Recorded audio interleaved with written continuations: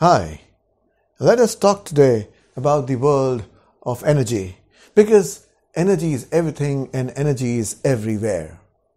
Where I live in, it's called Delhi, and in Delhi, it is in India, and India is on Earth, and Earth is in the world, and the world is in the universe. So me and you, whether you are from New York or you are from Sydney or you are from Cairo or you are from Beijing, practically share one half of the same address.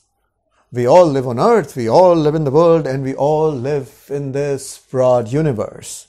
Have you ever wondered, why is the universe called the universe? Why not uniprose? Probably because the world is so beautiful and prose will never be able to catch the beauty which poetry carries. No matter how many words you have, if you put it in a verse, they create certain wonders which goes beyond the meaning of the words. And why is not a universe called a multiverse? Why is there this prefix called uni? Uni means one. So somehow there is an indication that me and you are connected. Everything is connected. What is this connection? This connection in common parlance is called empathy, and in the scientific world it is called the phenomena of resonance. You cut any damn tree on the earth, whether the tree is in Africa or in Asia or in South America, North America, Australasia, wherever it is, just pick a tree, cut the tree from the trunk, and then you will find there are rings. The trunk of the tree, it will contain a lot of rings. The rings will indicate the age of the tree. So if there are 10 rings, the tree is 10 years old. If there are 20 rings, the tree is 20 years old. Now, what is a year? Or what is an age? Age is counted in years, and years is nothing but the round of the earth around the sun. So, all it means is that since the tree has been there, the earth has revolved 10 times around the sun. And not only this, those particular rings will also give information about the weather, or about the weather of that particular year. Because if the ring is very thin, it will indicate that the weather that year had been dry and cold.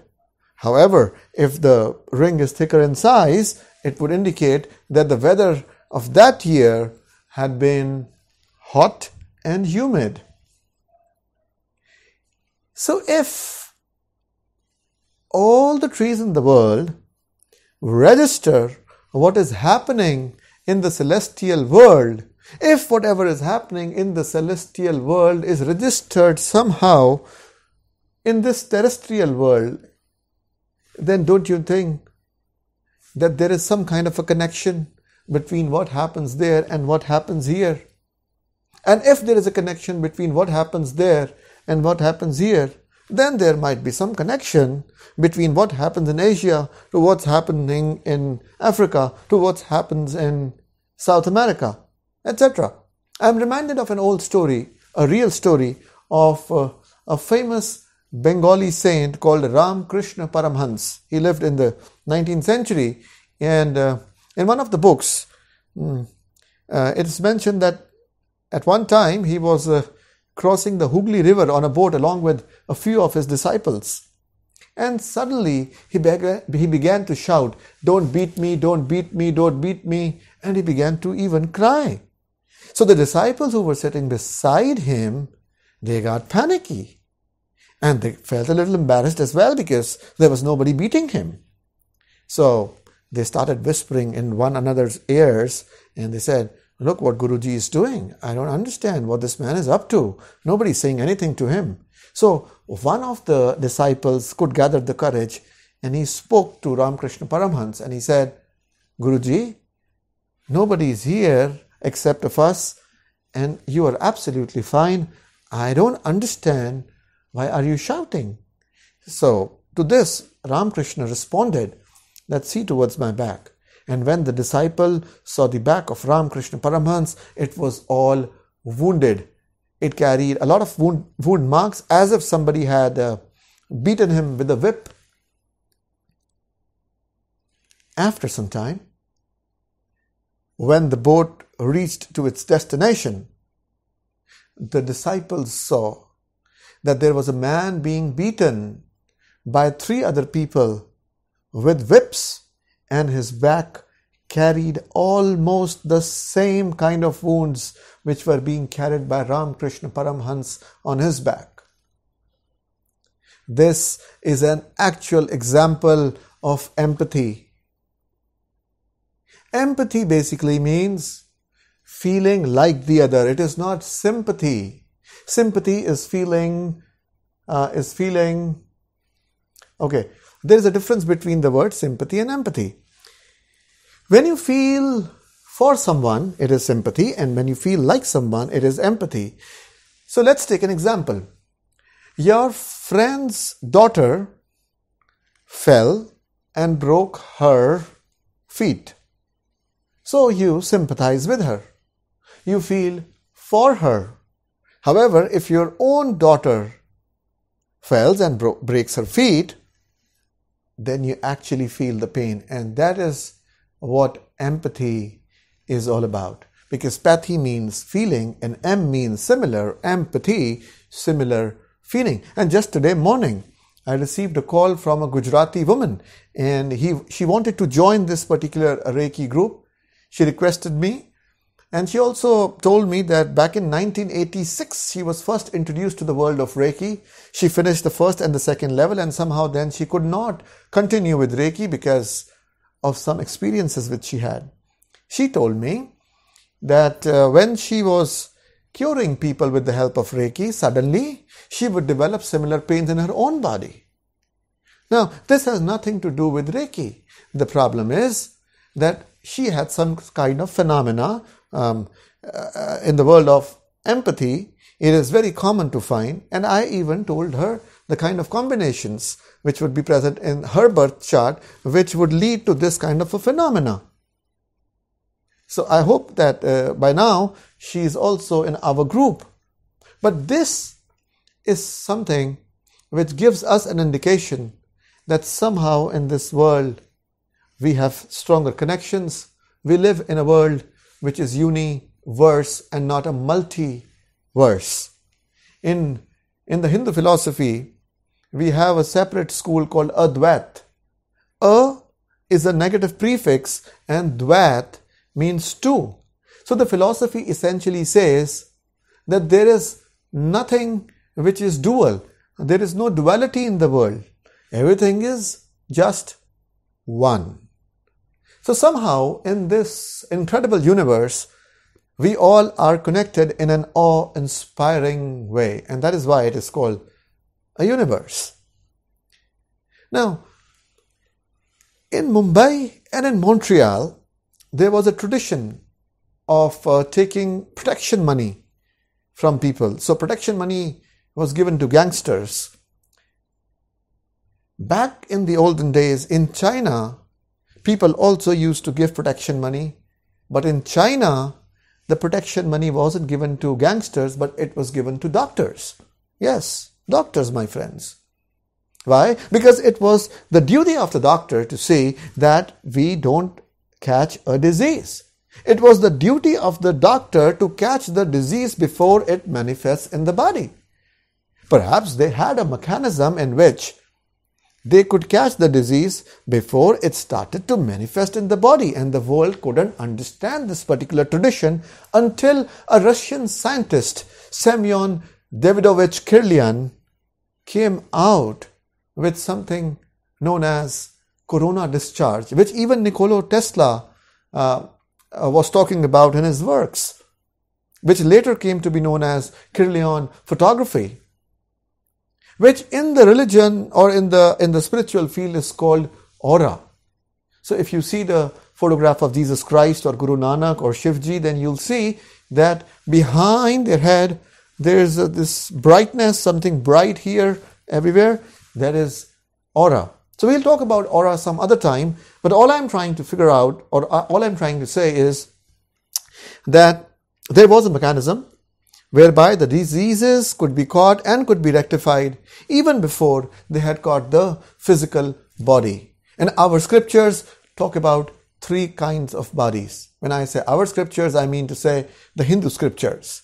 They talk about the gross body or the sthul sharir, the sukshma body, and the sukshma body is, you can say, the subliminal body, and then the karan sharir or the causal body.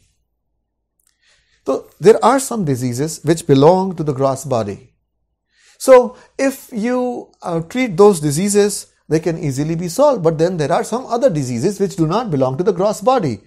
Now, to solve those diseases which don't belong to the gross body, using your senses or your knowledge about the gross body does not help. And largely, this thought was responsible to give birth to psychology, because there were some physicians and they were baffled by diseases like paralysis and asthma because they could not find any organic cause behind these diseases. To solve a disease and to manage a disease is altogether a different ballgame. So if I am having an asthmatic attack and I do a spray in my mouth and somehow I can breathe correctly for a certain period of time, I am just trying to manage my problem. But I'll again suffer from an asthmatic attack next year or whenever I face the same weather. So it does not get rid of the problem for me. So some diseases belong to the body, some diseases belong to the mind. Similarly, some diseases belong to the gross body and some to the more subtler bodies.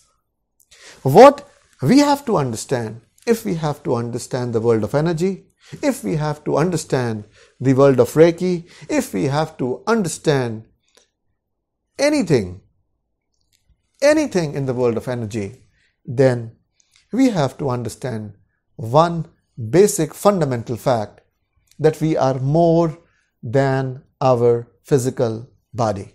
If we can understand that, then we can enter the world of energy, and if we can enter the world of energy, then we can enter the world of Reiki. Reality, as we know, is limited by our senses. I seem to you as a person who is wearing a coat because you can see me. I seem to you as a knowledgeable person because you can hear me speak a coherent speech. And your perception creates the reality for you. We already have a cognitive bias. You try to perceive in a particular way which might be real and might not be real. Okay, I'll give you an example of two parallel lines which was given by Mueller and Lyer a few decades ago. Now here, I'll draw two lines and let's see and try to figure out which out of these two lines is the bigger line. Alright, so here we have line number 1. I write L1 and I draw this line. And then we have a line 2 and this is line 2. Now you see these two lines and tell me which line is lengthier and which one is shorter. Around 99% of you would feel as if L1 is longer than L2. However, if you see carefully, then lines 1 and 2 are equal. However, we have a cognitive bias and we perceive things this way. All of us do.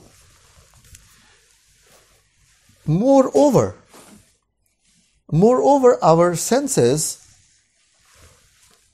are limited in their features. For example, you have an iPhone 6 and then you have an iPhone 7 and then newer versions. You had Windows 7, Windows 8 and then Windows 10. So similarly, various species have different kind of mind levels. Now, we also have certain thresholds. For example, we can listen from about 20 hertz to 20,000 hertz. But an eagle can see far more than what we can see. A dog can smell far more than what we can smell. Sometimes when people go, we can't even smell what was the odor which they were carrying, but a dog can. A deer can hear more than what we can hear.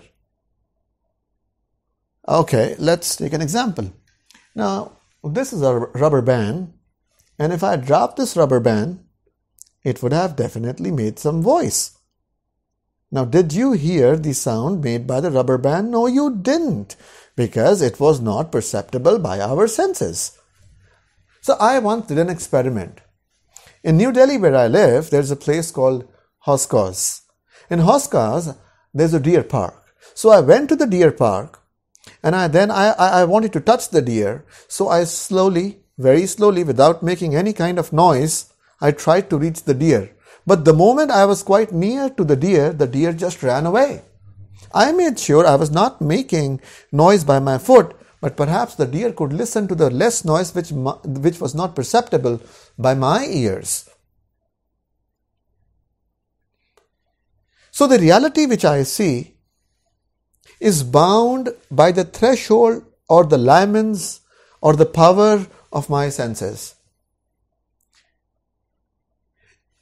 If I see this pen through my naked eye, it looks different to me. If I see this through a binocular, it's different. Through a magnifying glass, it's different. If I see it through a telescope, I can even see moon through a telescope. If I see through a microscope, it'll look quite different to me. If I see myself through an X-ray, I will look quite different to myself. And if I look in my stomach through a gastroscope, it'll give me a very different view.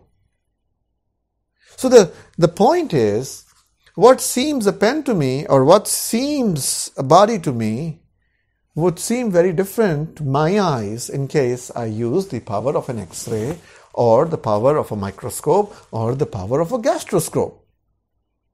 So the reality will differ according to my senses. This is the first point to be understood. So these physicists, they wanted to find out what reality is. Now the word physics comes from a Latin root called physica or a Greek root called physika, which means natural things. And this physika is again based on a root called physis, which means nature. Perhaps the first physicists wanted to study nature. What is nature all about? And every religion used to say that Lord is everywhere. Lord is omnipresent. So when they say Lord is omnipresent, a physicist said, oh, I want to check it.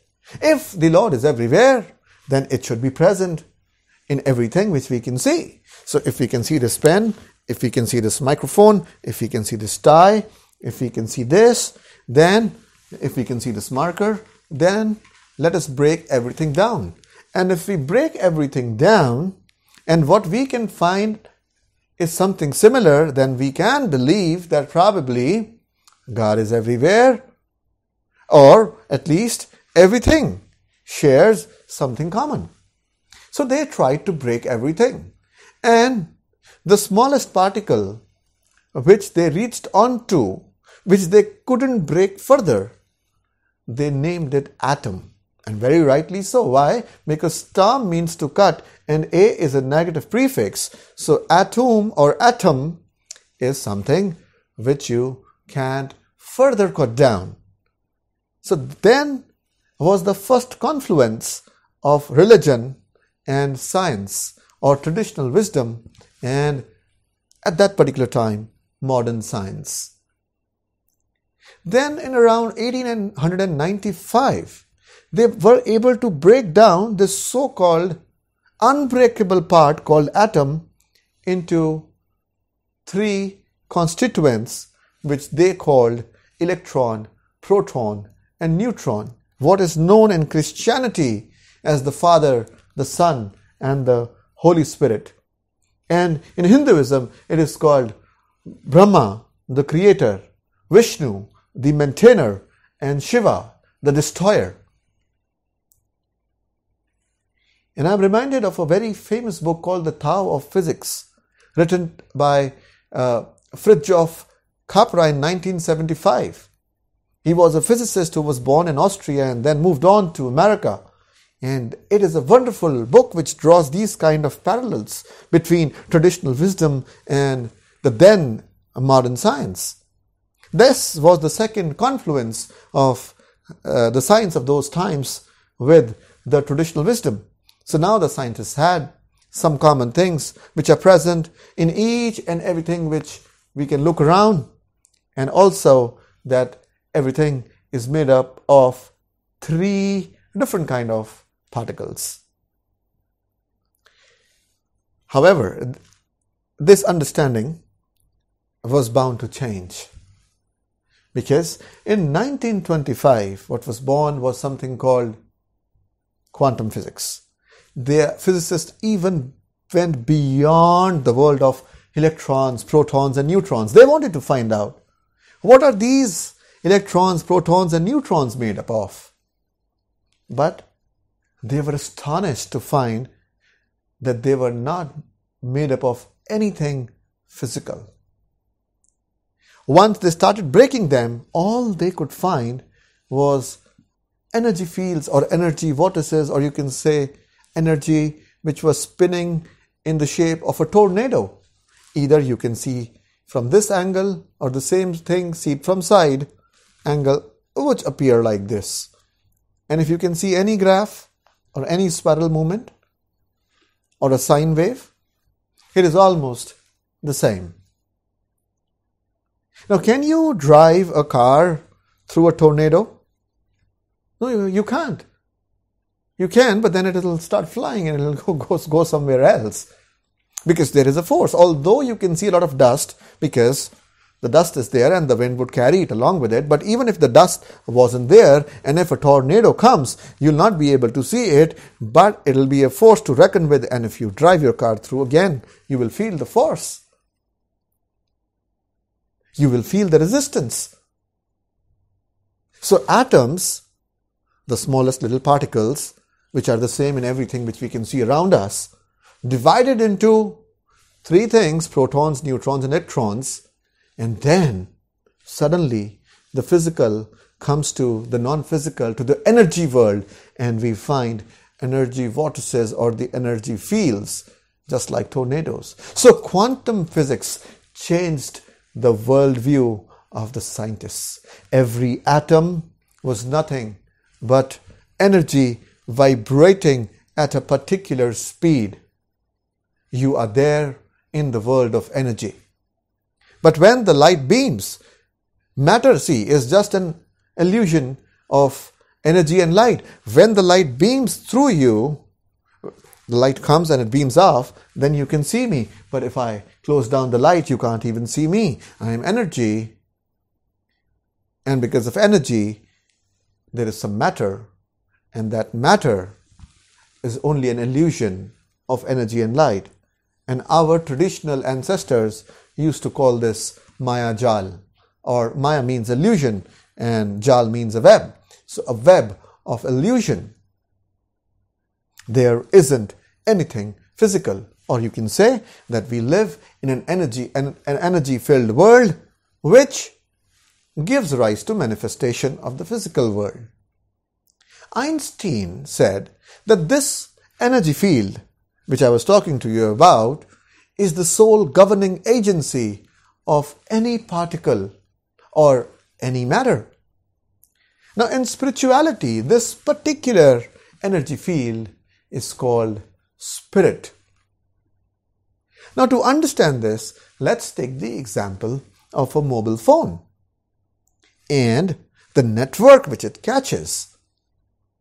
Now, sometime it might so happen that a mobile phone might break. If the mobile phone breaks, you can no longer receive the signal.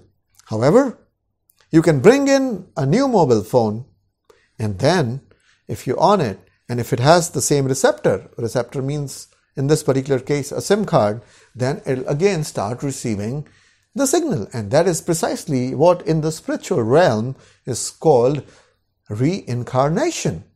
You are the signal. The body is the mobile. You might be blessed with a black or a white body, a tall or a short body, a fat or a thin body, or you might be a male or a female. Doesn't really matter. But your biology is just the expression of that particular matter which was shaped by the energy or the field which exists. Whether you are there or not there, the energy still is there. Whether the mobile phone had been broken or not, the energy, the signal was still there. The cells in the body respond to that particular signal. However, everybody has a different frequency. Everybody logs on to the same source, the Paramatma or the God, and we try to catch in a part of that energy, and we have that specific signal. So everyone is different, but it accesses the same source. That is, we part of the signal or part of the field we try to catch. And if somehow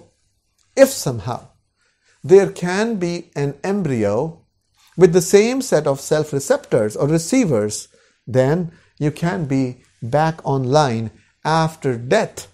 Yes, this is a thought on which research is going on. And Michael Jackson knew this. And that is why he spent a lot of money and told the people that after his death, his body should be preserved. Because he knew about this and he thought perhaps in the next 200 to 250 years, science will reach a destination where getting alive in the same body would probably become possible. However, destiny had a role. The intention of the Lord, or the destiny, whatever you might call it, was such that his body was not in a shape to be preserved, and therefore his will could not be executed. Even the Buddhists have a tradition where they name their next Lama or their next leader hundreds of years ago, and they tell that there at that point in time, that particular person would be born and he will be our leader. Why? Because they have this knowledge about the signal. Rather than being very fussy about the body, if you concentrate on the signal, then only these kind of miraculous things are possible. When we do healing, we try to heal the signal. We don't try to heal the body, we try to heal the signal, and the body is receiving the signal, and once the body receives that signal, it automatically gets healed. Whether the disease belongs to the body, whether the disease belongs to the subtle body, whether the disease belongs to this lifetime, whether the disease belongs to previous lifetimes, whether the disease belongs to this particular age in which a person is, or to his childhood, anywhere. If we concentrate on the signal, we can cause the healing. For example, asthma. There is a common understanding that asthma is caused because somehow, somewhere, a person was very fearful of an incident, and therefore, whenever in the surroundings that kind of an atmosphere happens, the person suffers from an asthmatic attack. So about 15-20 years ago, I was researching on this particular disease, and somebody referred me to the works of L. Ron Hubbard, and I went to one of his institutions, branches of his institutions. It was called Dianetics, and it is quite popular in America. So they had this machine, time regression machine, and it was very, very expensive. And it used to regress people, and it was used, and regression was used to solve these kind of ailments. However, I had my own tools, having the knowledge of psychology and regression, and having the knowledge of how past life regression is done, etc. So I tried my own tools to solve this ailment. However, what I am trying to arrive at is that my thinking synchronized with the thinking and of Dianetics founder L. Ron Hubbard, because they also thought that if the mind can be taken back, to that particular point in time where a person suffered, where a person had the initial root or the initial cause of his present suffering, then the cure is possible. The very word Dianetics is based upon two roots. Dia means through and nous means mind. So Dianetics probably means through the mind. When we talk about energy, we talk about the signal which is related to this life as well as to past lives. We are just trying to hit at the root of the problem. So, important thing to realize is that you are not a body who has a soul, but you are a soul who has a body, or you are a signal who has a body. And this is our basic understanding. Now, how this understanding is being used in the world of medicine to cure ailments is something which I'll talk to you in the next video. Thank you very much for being with me.